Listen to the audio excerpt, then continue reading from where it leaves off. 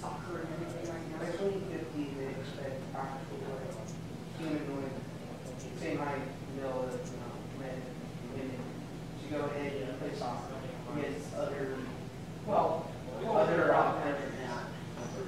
But robotics is huge, and people don't understand how important robotics is for oceanography. Right, about 5% of the ocean, and it's in medicine, and we try to get speakers in high school kids. Get speakers in from different countries.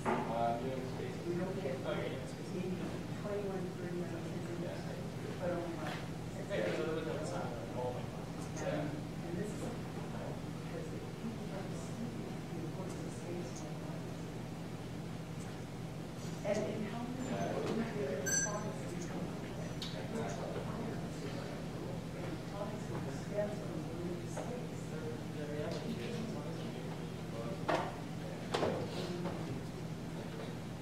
Nothing to announce about because it's not being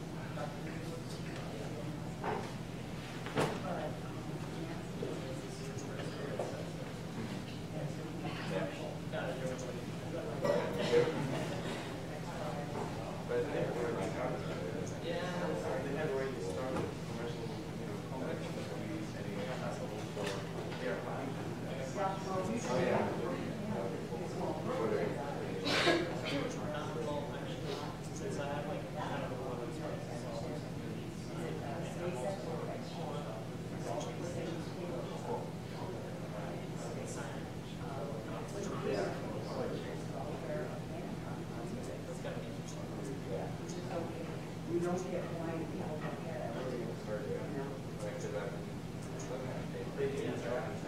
I'm sorry? Yeah, and that's another thing. I tell communications send out communications in the morning. It's not rocket science. You know, this is one of the most important that you can work through it pretty quickly. 50% for it. Now we just need the money. Yeah.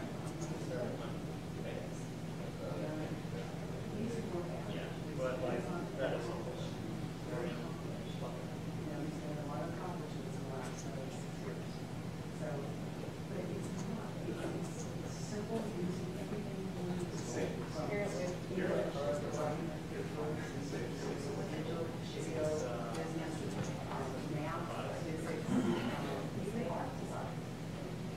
He's an artist and his precision art.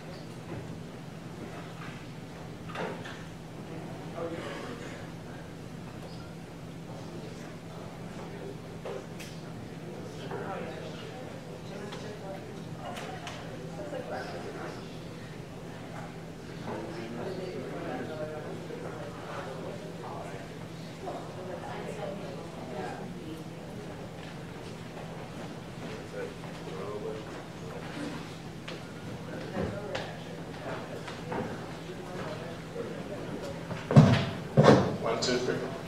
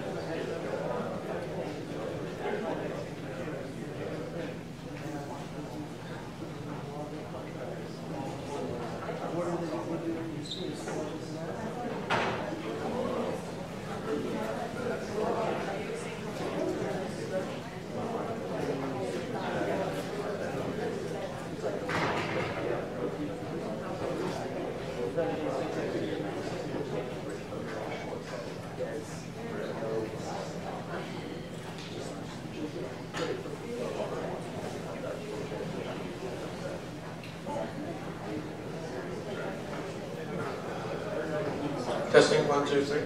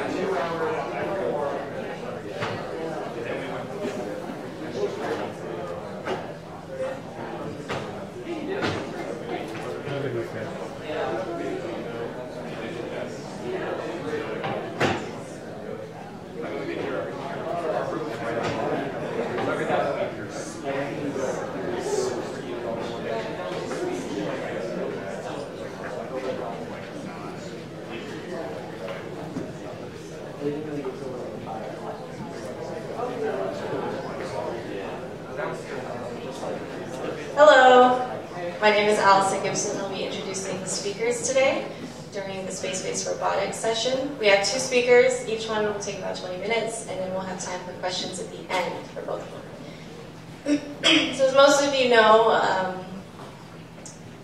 space-based robotics is an emerging field right now, and as robotics progress in being autonomous and more functional, there's going to be more interaction between robots and humans. So you'll see that both of our speakers actually incorporate that human factor into their research. Our first speaker is Dr. Panagiotis Artemiadis, who's a professor here at ASU. He runs the Human-Oriented Robotics and Control Lab. And so, yeah. Thank you, Alison. So good morning, everybody. My name is Panagiotis Artemiadis, and I go by Panos. I'm the director of the HORC lab in Arizona State University in mechanical and aerospace engineering. And I have to say something up front. I don't do space robotics. But I do work on robotics, on the robotics field, and essentially human-oriented robotics. And I can see many, many applications that are related to space robotics. So let's start. This is the first picture that I came up many years ago when I wanted to describe what I'm doing. I'm doing interfaces, control interfaces between humans and robots, either at the central level, essentially the brain, how you can use your brain to control systems, to control external devices, to teleoperated devices that are even in another planet, or how you can control systems that are attached to you, like prosthetic limbs, or even rehabilitation robotics that have physical interaction with your limbs in order to provide kind of therapy in terms of upper limb or lower limb for essentially gait retraining. So today we're going to focus on 2 things: control interfaces between humans and robots, and physical interfaces between humans and robots. Essentially, robots that physically interface with the human upper and lower limbs. If I had to choose only one word to describe my research field, that would be neurorobotics. And these are some examples of neurorobotics platforms. You can go 50 years ago, General Electric, they developed this huge exoskeleton here. And now we have these very nice exoskeletons. We have these prosthetic devices or exoskeletons for augmenting human capabilities. So these are some cases of neurorobotic devices. I'm going to focus on myoelectric interfaces. And what I mean by that is how we can use signals generated by our muscles in order to control robotic devices. And here's a simple block diagram that says, okay, the brain essentially is activating our muscles, and then the muscles produce that force that corresponds to torque around the joints, and finally what you have is an output. So I'm moving my arm now by just flexing my muscles, and my brain is sending those signals to those muscles. However, if I'm missing part of my limb, I can still use the remaining muscles in order to control now an external device. And that's the prosthetic device. Let's go into more details. What's an electromyographic signal, or an EMG signal? That's a characteristic EMG signals from triceps or biceps of your arm. And that essentially tells you that it's activated when you flex your arm, when you flex the specific muscle. But as you can see, it's a very, very noisy signal. And we have to take that information now and decode that information to motion, or an upper limb prosthesis, for example. In terms of recording the information, it's very, very easy. We have those surface electrodes, you just put them on your skin and they record the muscle activity. And now in the lab we have the wireless version of this, so you can actually go in another building and we can still record your muscle activation. In terms of the information that the EMG signal has, well, it's very, very important because it has information about two things. The first one is, of course, motion. When I move my arm, the muscle is flexed, so you get something like that. And so there is information about motion. But what's very, very important is information about force, or even stiffness, or generally impedance. And I'm pretty sure you all know what's impedance. So you can think of a spring. Stiffness is a part of the impedance. A spring has a specific stiffness, but I cannot really see that stiffness unless I push the spring, I feel that force, I see how much it displays, so I know the stiffness. EMG is very, very important and very useful in that case because you can now see my EMG signals from the arm as I flex or as I co-contract all my muscles, and you can have an estimation of impedance without even touching my arm. So EMG is very informative in that case. These are some very early works that I did in my PhD probably 5 or 6 years ago. We were able to record signals from specific muscles of the upper limb and essentially teleoperate a robotic arm. In the left case, you can see 2D arm teleoperations, only 2 degrees of freedom. In the right case, you can see that we can actually control in real time 5 degrees of freedom of that robotic arm by using 11 of those muscles here. And of course, in that case, the user has visual contact with the robotic arm, so he can compensate for any errors. But you can think that you can teleoperate a robotic arm that's another path by only essentially moving your own arm. Please. These are now videos that we recorded a year ago in my lab. So I joined ASU 2011, and since then we were very, very active. And I was very lucky to get very good students from ASU. One of them is Alison Gibson, the moderator of that talk. She's actually working on this project here, where what you have is, again, 5 or 6 EMG electrodes recording muscle activation from the forearm, and then controlling that virtual robotic hand. On the video on the right, what you can see is a user controlling that robot arm and hand that we have in the lab in real time by only using his EMG signals. So the nice thing, the thing that's very, very exciting here is not the fact that you can actually control a robot arm by using your muscles. Well, this is exciting, but it's not as exciting as the next one, which is this user has never used that interface before. Let me give you more details. So all the previous work, all the previous studies on how you can use your neural signals in order to control the device depend on the training period. And that training period means You have a subject, you have him record, do motions for about 10 to 15 minutes.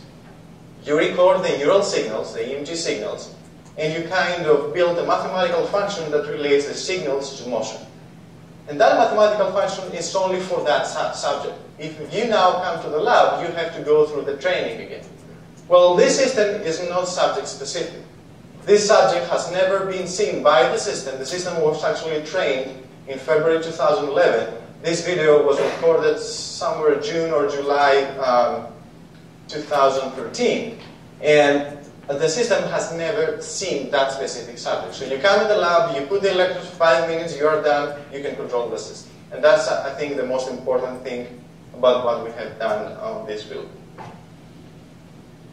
So as I said before, in all the previous cases, what you need to have is that mathematical function that says essentially build a mapping between the neural signals and the motion. So that's what we call a decoder.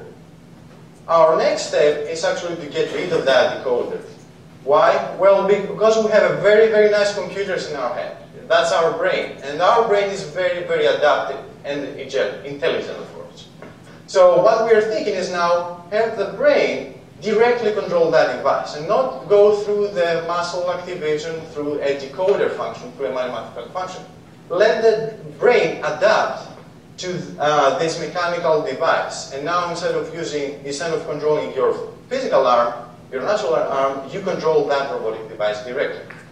In order to do that, in order to test how this works, we came up with a very, very simple example. It's essentially a video game for a user. So the user is here. We are recording 4 EMG signals from 4 different muscles of the forearm. And he has to play that very dull game, which is essentially you start with a target at the center and you have to move that, that red dot here to one of the 8 targets here. And the instruction to the subject is what I have here. Use your muscles to play the game.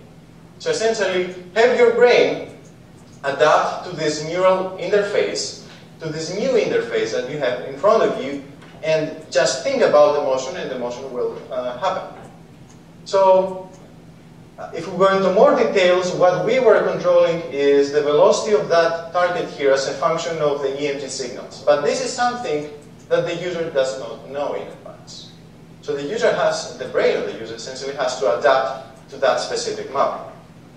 So that's trial 1. The first time that you try to do that, it takes 10.3 seconds to just move the target from the center to this target here, and that was your path. You actually succeed in 10 seconds. It's very good news, but that's not an optimal path. That's trial 2. You get better. 8.3 seconds, and the trajectory that you follow is much more, is, I guess, better than the previous one. That's trial 4. That's trial 8. So only after 8 trials, your brain has adapted to that specific mapping, and now you just need 2.3 seconds to control that device directly from your brain. And now you can think of all the other applications that we can have based on that system. Now you think of the system, you think of a robot as another planet, you can have visual feedback of that, and you just think of controlling it, and you control it in real time. That's a graph that shows the completion time with respect to trials. You see that you actually need only 3 trials. Only 3 times you need to attempt to control that, and you are done. Your brain has already adapted to this new control interface. The nice thing, these are filtered EMG signals. Essentially is a muscle activation throughout those trials. So here is what the biceps was doing for trial 1 during those 10 seconds. And here what the biceps, for example, was doing in trial 8. What you see is that our brain has adapted and has changed the planning and the control of that muscle in order to play that game. You see how noisy this is and how after 8 trials we have exactly understand the mapping? So essentially that's a very nice thing about the adaptation mechanisms and the neuroplasticity of the brain. You can control any device as long as you have this visual feedback and you can adapt your control system. And of course, as I said, applications can be for a robot arm, that's another planet, for underwater robotics, and we're now focusing on prosthetic limbs, how we can have hand amputees or arm amputees to control their devices by just thinking about controlling them. Let me go to another project that we have in the lab, and that's, okay, so let's now that you have your prosthetic limb, but you still need to have some tactile feedback. So let's say I'm an amputee, I'm wearing my advanced prosthesis, and I want to touch that cup of water here, but I want to feel also that I'm touching this. So how we send that proprioceptive feedback back to the user, back to the amputee.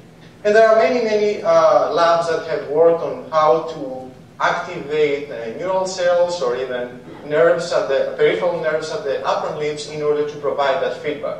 But that's invasive, so you have to essentially electrically stimulate nerves or the brain, which is something that I don't think that we want to do. So we came up with a new solution. We first developed a glove that has many force sensors here. So these small dots are force sensors. They give you just the vertical force of that specific point, and we have about 25 sensors on that glove. Let me show you what happens when you touch objects. So these bars here represent force, and of course, as you see, manipulation is a very complex thing. You have multiple points that interface with the real world, so you have different forces, etc. It would be nice to build an interface in order to get that information now and send it back to the user. And we came up with a very nice idea. Let's now transform those forces to sound. Essentially, now you are hearing forces. Okay? So what we did is take these force signals and essentially manipulate them as different frequencies. So this is the result here, and I can explain more. For mid sensor, we take an amplitude that represents force, and we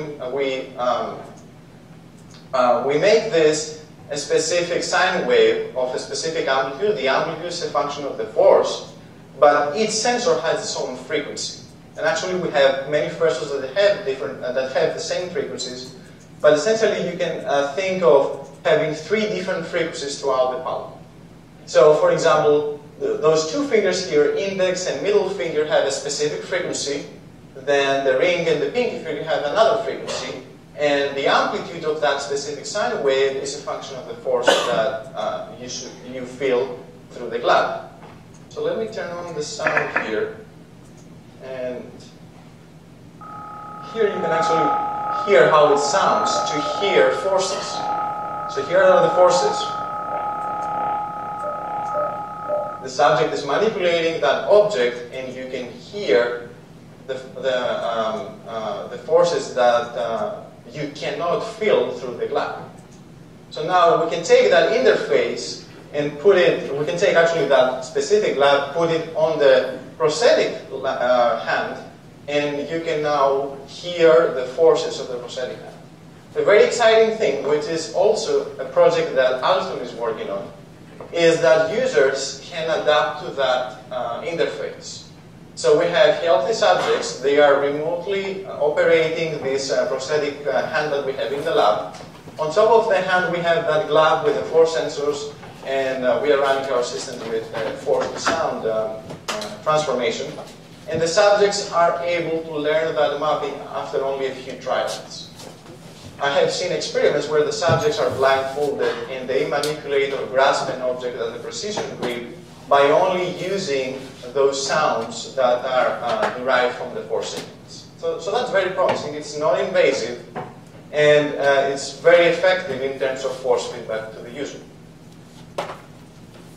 Another thing that we're working in the lab is exoskeletons, devices that you wear that physically interface with you and can be used for many different purposes. One could be to augment human capabilities, to make you able to lift a heavy object, for example, or for assistive device for the elderly that don't have enough muscle activation, so this exoskeleton can help them interface with the wall, or even for therapy for stroke patients that cannot, that need to regain the control of their muscles, and the exoskeleton is helping with that. So the first thing that we were interested in building is the actual physical interface between the robot, the exoskeleton, and you. And these are all the requirements that we wanted to meet. Here are some examples of other exoskeletons, and as you can see, in most of the cases, you really need to hold the end effect or the end point of the exoskeleton, as you have here, here, here, and also the sarcos exoskeleton, you need to hold the end point of the exoskeleton. So we don't want to do that, because if your hand is already occupied by holding the exoskeleton, then you can't really interface with the ball.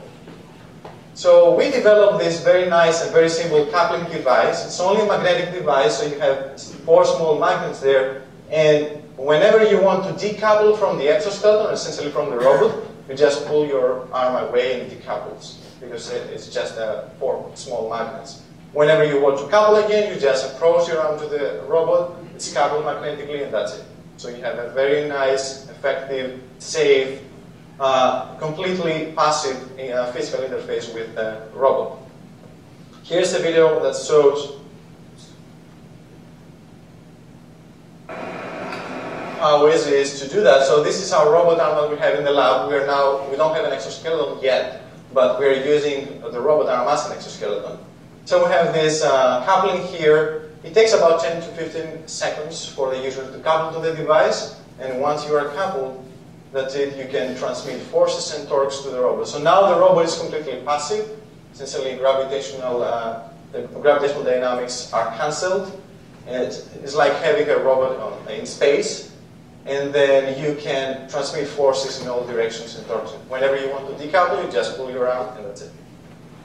So very cheap, very safe, non-active, just 4 magnets, and you can actually control that decoupling force. The range that we have, based on the magnets that we can find in the market, is from 5 newtons to 250 newtons. So we can change that decoupling force as we want.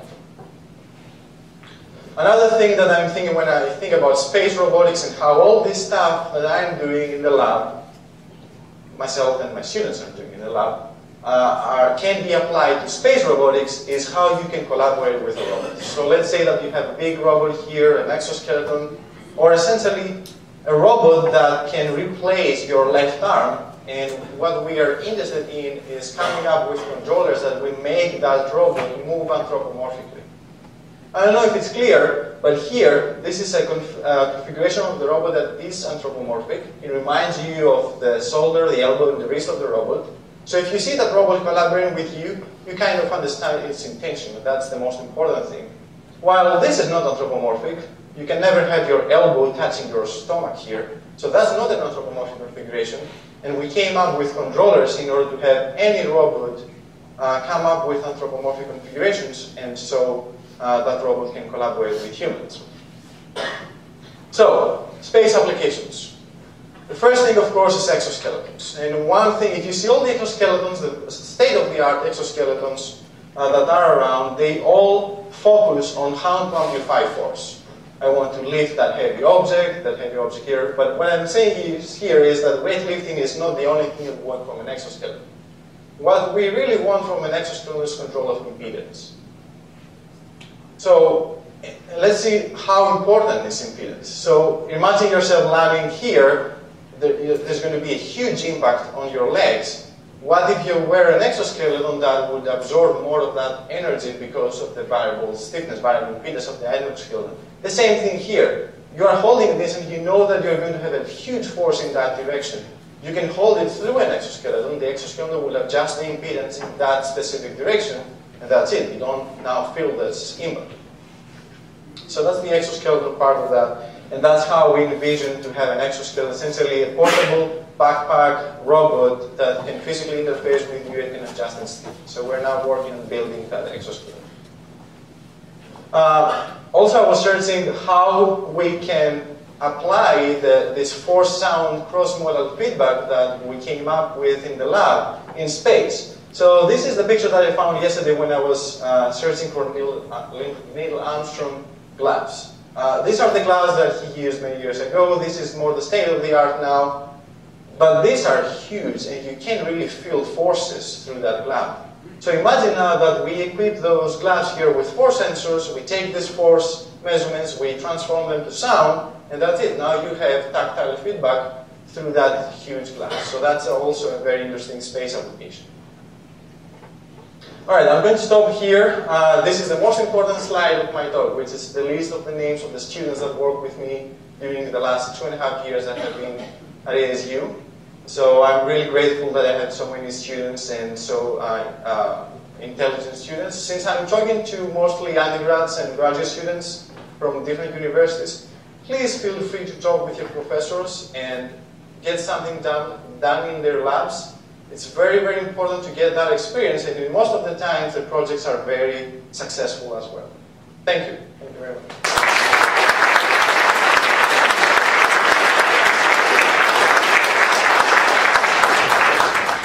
Thank you, Dr. Artemiadis. So our next speaker is Dr. Jekan Thanga, another professor here at ASU that leads the Space and Terrestrial Robotic Exploration Lab, which is in this building, actually.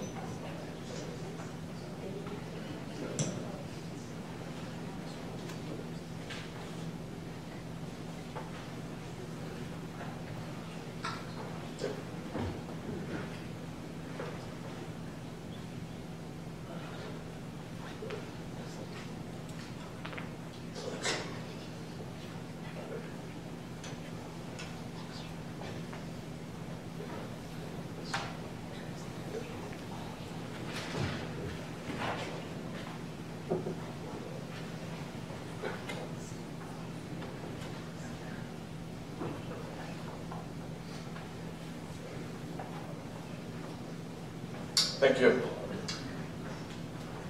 So just a quick introduction. This talk will be about robotics, space exploration, and in-situ resource utilization, and our work over the past, I guess, 7-8 years in support of all of these technologies. Okay. So, first thing I wanted to talk about is my story, how I got into space. And it starts off with the Canada arm and the Dexter project, which is the main space robotic arm on the space station. So you might have already seen on the orbital presentation of how spacecraft get to dock easily with the spacecraft. So this is one of the technologies that's been used to do that. The other, and this is the STS-100 where this was launched. So it was one of those critical moments, seeing something that we built over a couple of years go into space. And it has made a lot of fame. One example is that it's now on the new Canadian $5 bill. And what we can say is mass movements towards space is possible. And I would look forward to the day to see the moon landing or something of that stature of the US space program on a US dollar note. So that was one of the earliest opportunities I had in space. The other was in developing the orbital express spacecraft, and I had a very minor role to play, and that was trying to determine best ways of getting a robot system in space to go in and dock onto another free-floating robotic system. Okay, and that would, in a sense, ease up your chances of trying to align multiple spacecraft together to do refueling and then docking and passing on information and doing servicing. Okay, so the big challenges then were to try to understand the dynamics of these, the contact dynamics, try to design the proper materials, and try to come up with an overall simple system. And so my little task in that case was to run the simulations. And so that, in a sense, changed my path from that point onwards, this internship experience, which then showed and got me into a PhD program where I was working on rovers, on the ESA ExoMars prototype, which is still ongoing work after about 12 years. The Northern Light rover concepts, and then rovers for in-situ resource utilization and excavation. Apologies, sir. So that then followed on towards more difficult task of trying to build robots, or groups of robots, and trying to do exploration. And then we've also looked at these technologies towards providing advanced power systems for the next generation of spacesuits. In other words, provide enabling technology so you can have people in spacesuits operating for extended periods of time, and having higher energy density propulsion and power systems so that they can be very mobile. So our motivation, the big picture motivation out of our work, is that our existence on this pale blue dot is 10 years. there are the threats of asteroid impacts and other cataclysmic effects that could just wipe us out of our existence. And here comes along, these asteroids, and this is a nice picture of what that, encapsulates into the space program. That an asteroid is a nature's way of asking, how's that space program coming along? And we sort of fall into this greater vision of humanity's aspirations and ability towards exploring space and colonization. So our mission as part of this research group is to research space system technologies that can lead to great paradigm changes in space exploration and colonization. And we want to work on the small technologies, not necessarily the big technologies, but that could have an impact on this. So the areas that we're interested in working on are interplanetary picosats, network space exploration systems, in-situ resource utilization, high-energy power and propulsion systems in support of other great space programs, and certainly network robotics, which is both the space and terrestrial applications. So with these research areas, what we see is that the major challenges and the opportunities are interdisciplinary. And it requires a whole mix of people. The space scientists, the aerospace, the mechanical, the electrical, and the chemical engineers, the artists and the animators, the biologists and the astrobiologists, and also the computer scientists, among to name a few. And so branching away from our research group's major goals, I wanted to talk about some of our past work in situ resource utilization. And the grand vision behind this is to set up a lunar base. And that has evolved over time. The grand vision of having terraformed domes with green pastures inside domes on the moon has over time, these are the early 1970s concepts of the network of cities, have in a sense faded. Okay, our dreams have in a sense decreased. This is the 1989 concept, this is the 1993 concept, and this is the 2004 concept. So as you can see, the space, this lunar base is shrinking, okay? But we don't want to let it go, okay? And as part of our mission, it was to look at some of the feasibilities of building a lunar base. How to make it feasible in real world dollars in present time, so that this doesn't, in a sense, bankrupt nations.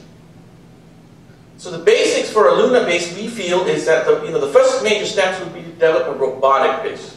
Okay, and part of running a robotic base is you've got to have energy to run this.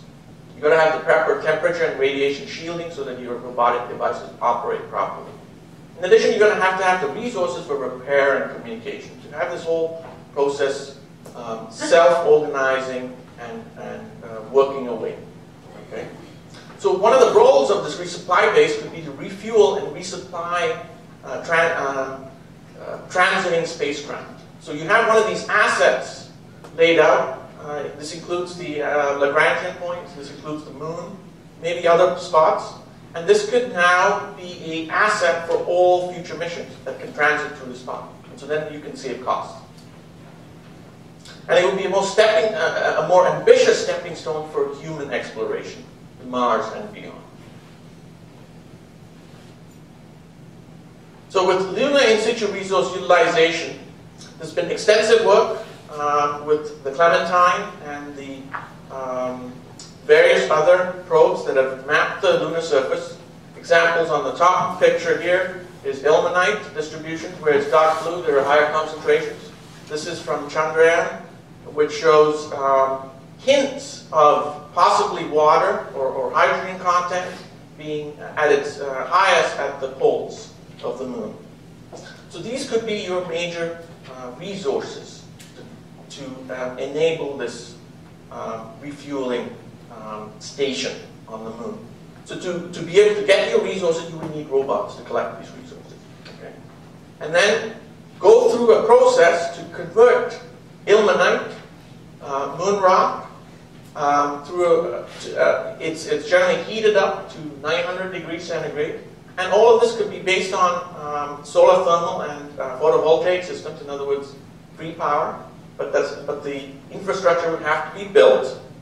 And based on this process, come out with iron, titanium oxide on one end, and then you're going to get your water, which can then be separated with reuse of hydrogen into oxygen. So with this whole process, what you can get is oxygen out of moon rock. Okay. In addition, if you do find water in large quantities, you can just omit this part of the process and just use electrolysis to produce your oxygen and hydrogen. Currently, this process has been demonstrated successfully by Lockheed Martin in 2008 at the slopes of Mauna Kea, Hawaii. There's still a long way to go with using ilmenite earth rock to do this. The efficiency of the process is just 2%. Okay? There's still a very long way to make this practical. But part of that process and part of what's instrumental about it is to get robotic systems to try to increase the concentration of your material input to do your processing. Okay? So, as I said, water is not abundant, hence it needs to be searched and mined. And same with the ilmenite. Keys to effectively harness the renewable power sources, gathering resources, either ilmenite or water, to support a base. And with this is where we see biological inspiration towards the application for robotics in space. So biologically inspired ideas we feel are very well suited for space robotic systems. And one is the model of natural selection. The simplest among these are evolutionary algorithms. And if you were to look at biology and the biological world, or the natural world, you have evolution, and over millions of years, you had these different organisms formed that, in a sense, have their end design goal is to survive, and they're formed, and they've come up with different, unique, and wonderful designs to survive. Okay? So we, in a sense, try to extract that essential process towards the development of space robotic systems. In other words, to meet your mission requirements. And to then use artificial evolutionary means to design and control your spacecraft. So where we further take inspiration from this capability is social insects. So social insects, particularly ants, termites, and bees, exhibit some of the highest forms of cooperation. Their altruism to the extreme. Some of the neat things about these social insects is that they're the only other organism, apart from humans, known to domesticate other organisms. They're the only others to know how to do farming. In other words, they can plant their own crops or food, and they can, in a sense, be self-organizing societies. They also have a very complex hierarchy as well. So this is an example of an ant city that was excavated in 2006 by Forte Thaler and part of this documentary narrated by Hal Dobler. And in this, you have complex structures. This is, by all means, equivalent to a human city. Okay? You have tunnel networks, you have networks for growing food, you have bridges, you have temperature control systems, you have means of trying to get rid of your CO2 that's being emitted because it's growing their own food inside. So it is a very complex system that rivals some of our cities in terms of their complexity. And in others, you have these cooperative ants that can, in a sense, form chains and bridges. In other words, use your own bodies as physical structures. And these Panamanian ants, where you can, if you just put a plank of wood with holes in it, you'll have a few of them just go in there and plug the holes, letting the others just follow over them. Okay? So this level of self-organization is more further evidence of these are termite mounds in Australia. Each one is a separate termite mound where fungus is being grown inside, whether it's on a temperature control system, where it's emitting out CO2 and pulling in oxygen. This is an example of some of the larger ones, but here you have a city of these, right? And this is occurred over millions of years.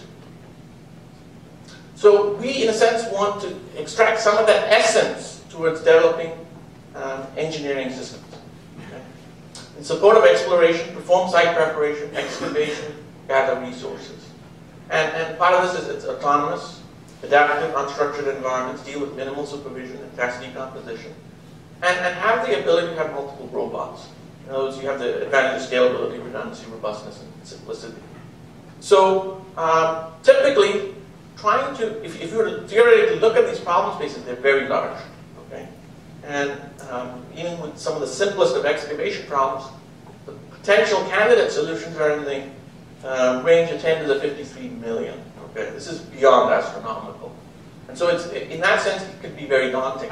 But luckily, a lot of these tasks are not a needle in a haystack type problem space. Okay? And so there are a lot of mediocre and not so good solutions which may be good enough for a mission. Okay? And we also use different methods to try to reduce the dimensionality of these problems. One of them includes neural networks. We certainly have other approaches as well. And these are methods, certainly biologically inspired methods, to reduce the dimensionality of these problems, to make them tractable and solvable. So one of the approaches that we've used is the artificial neural tissue approach, which is you grow your own artificial genomes for your robot controllers. You have them produce your own artificial proteins, which in turn produces your own artificial neural tissue. These are your controllers. Now these controllers are now evolved in a group, and the fittest survive and mate and mutate, while the unfit ones get culled off. Using that process, we can apply these for complex robotic tasks. This is one of the simpler tasks that we did, and this is resource gathering. The idea is these robots look for resource material, in this case simple packing peanuts in a laboratory setting, and they can, in a sense, search for them and collect them into a particular designated dumping area. The interesting thing about these experiments is that this whole control scheme starts off with a blank slate. Now, all these cues are here, and the robots figure out what they mean through a trial and error learning process. And this is the end result of that learning process. All we do is provide a high-level goal. In other words, we measure and select for individuals that can best collect for resources. And so they do a pretty good job. In this case, they can clean up the spot and collect all your resources. With application for in-situ resource utilization, you have a mother robot that would then collect these resources and do the final processing. So one of the things, as you might notice with real robotic systems, is that they're not perfect. Right? They have limited vision, they have limited capabilities, they make mistakes. But with this multi-robot system, even if one individual makes a mistake, another one can come in and correct it. And so here you have this robustness of a system with imperfect individuals. And we have compared this against human solutions for multi-robot systems, and what we found is, apart from a single robot solutions, if you were to scale it up, these systems can perform better than human solutions. Here it is, we went to the next step, going from packing peanuts to excavating under lunar type conditions. So this is the high fidelity simulation of a group of robots trying to build a landing pad. It's an L-shaped landing pad. In other words, it's trying to dig into an area and produce berms all around. So this is so that if a rocket was to land or take off, it wouldn't spread out debris to the rest of the space, the lunar base, and damage its structures. And these are our experiments, in a sense, to scale up these robots, going from smaller robots to these larger ones to do excavation here on Earth. And so this has been an ongoing process with many companies and organizations. And so this has been part of that effort of building these larger size robot teams for excavation and drilling on the moon. So the implications of this is ant-based network robotic solutions for lunar-based construction missions. And we looked at, what could this mean for a whole mission? It could reduce, it could lead to a 50% reduction in launches, based on our studies in 2008, and a 75% reduction in launch costs. And it could lead to a paradigm shift where even if one robot is lost, the mission continues. So that's where the parallelism comes in, the robustness to uncertainty, graceful degradation and performance, task decomposition, and minimal dependency on communication. So with this, I wanted to acknowledge all the people who worked on this and all our sponsors over the years. And just wanted to say, we are hiring. We're looking for candidates like you who have all these talents that we would required in going after these difficult but interesting challenges in space. Thank you.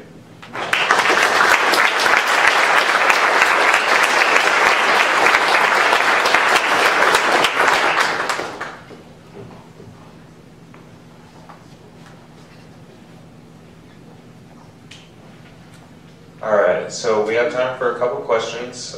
If we could have both of our speakers come up, we're gonna just go back and forth, and to each one of them, we'll pick somebody from the audience, and who'd like to go first? Uniform, please.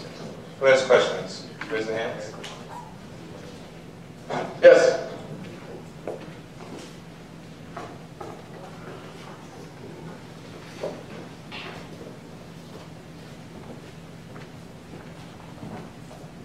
This question is particularly for Professor Thanga. Yes. Does your research group also indulge in areas concerning sensors and like sensing systems, basically, which basically like science instrumentation for these upcoming missions? That's a very good question. We are seeking to actively integrate science instruments on space systems. We don't necessarily focus on the basics of the engineering or the development technologies, but we seek to integrate them in terms of mission design, in terms of mission capabilities. So there is that connection, yes.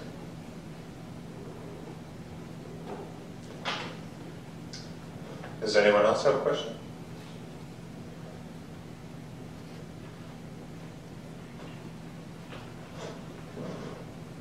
This question is for Professor Artemiadis. Did I pronounce that correctly? Yeah.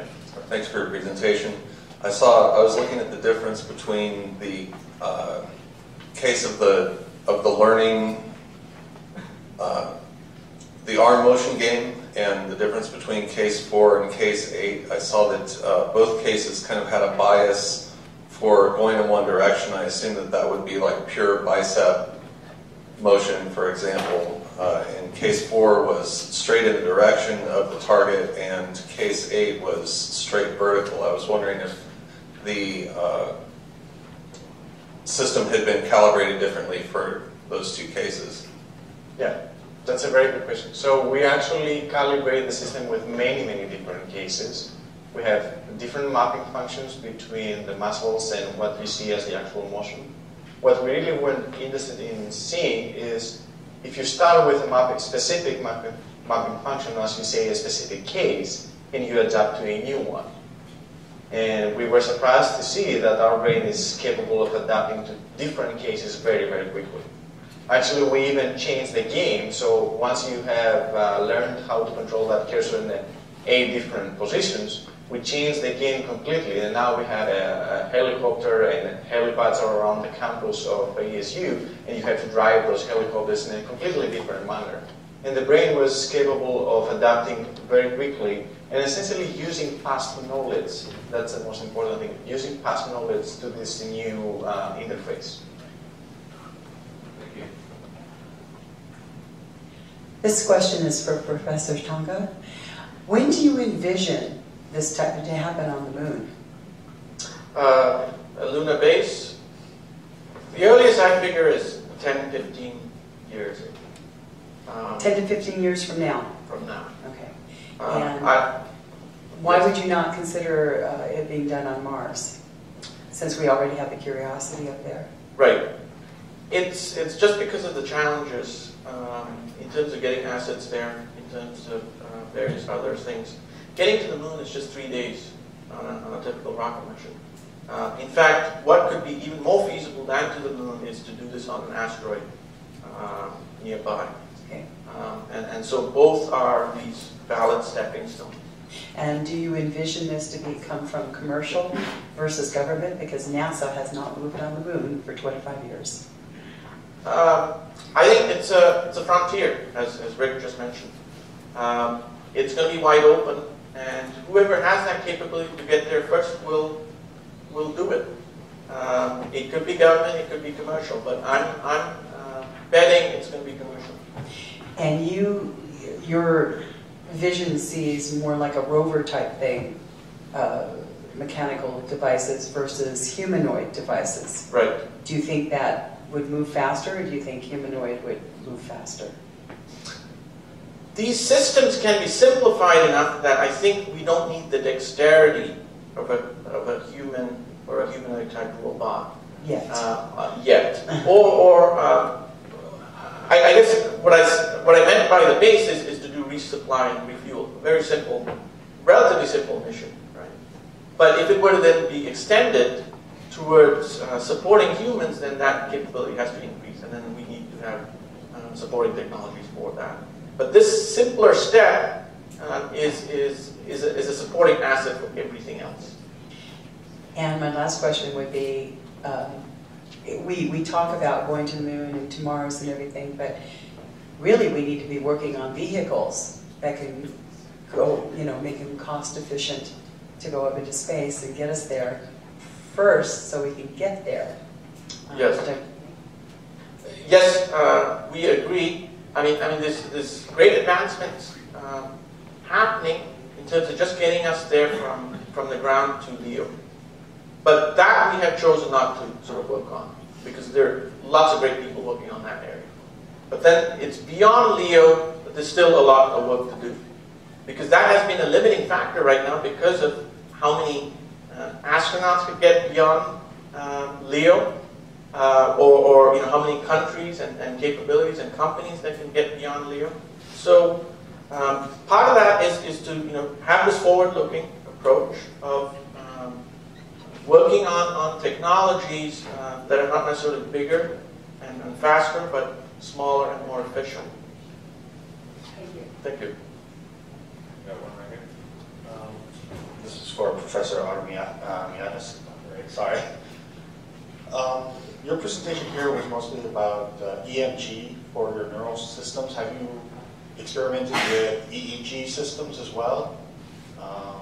And if so, how did you clean up the data information you got? Because last year I made an EEG wheelchair, and that was a huge pain in the rear end because we kept getting false signals, and if we wanted to turn left, it would crash into a wall on the right side.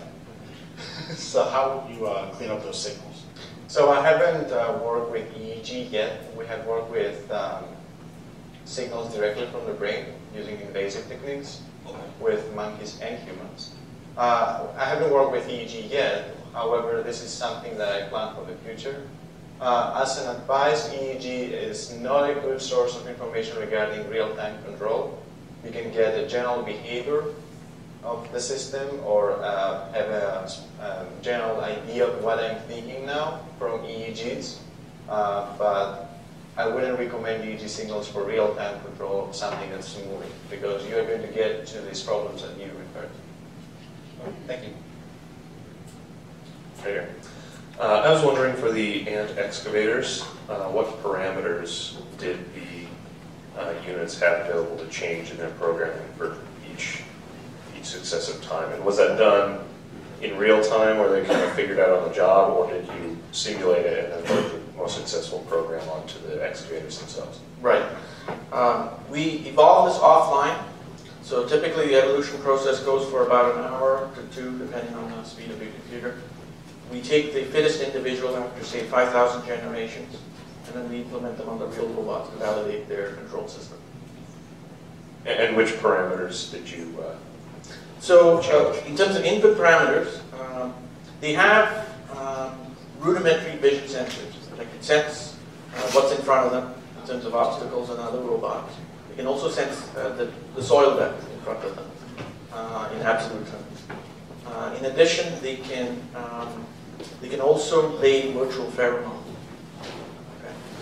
So one can lay a pheromone which another can sense that some other robot has been there. So with those parameters, they then figure out this whole emergent process of excavating. In terms of our inputs, as human inputs, what we provide them is a three-dimensional map of the desired terrain which we want at the end, versus what the current terrain is. And so the system then has these individual robots, all decentralized without a central supervisor, all working in in their own niche area and then coming together towards solving that entire task. Hi, this is directed towards Professor Thanga. So I would imagine that colonization is more complex than exploring. So we would need repair. Has that been experimented and tested? I'm sorry, I didn't hear your question. I would imagine that colonization is more complex than exploring. Right. So we would need repair. So has that been experimented and tested on these robots? We have not looked into repair and replacement of technologies, but we have partners who have. And one area, NASA Marshall Space Flight Center has been actively looking into 3D printing technology, particularly for lunar applications. So they have been looking towards making use of the iron that comes out from your waste product as part of trying to get out oxygen, and looking at titanium and trying to create parts on the fly for the space, say on the moon, instead of having to send back a mission to get you repair parts and such. But there's still a lot of work to do to do autonomous repair, autonomous sensing of damage and losses of individuals in these systems. But what's advantageous about our system is that even if one individual stops working, the rest of the system continues to operate in a graceful manner. This also speaks for in terms of radiation exposure. Typical with conventional control systems, if you were to have one bit flip or one change in a critical piece of data, you could have catastrophic consequences. With this, again, you see this graceful degradation. In other words, you need close to maybe about 5 to 10% damage of the controller before you see catastrophic changes. So I think we have just enough time for one more question. Does anybody have one? Yeah, I got one more new person.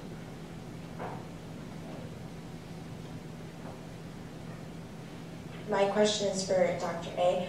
You mentioned that you tested the sensing with like blindfolds and healthy people. And you also mentioned about research in prosthetics. Have you tested it with like an amputee or something like that? We haven't yet, but we're going to do that in probably 3 months from now. We're collaborating with a prosthetist here in Phoenix, Arizona, and we already have patients planned for using their own advanced prosthesis, because most of them they already have a robotic prosthesis. They are going to use that with our cross-modal feedback for sensing forces, and we're going to test if this works. All right, let's put our hands together for our speakers.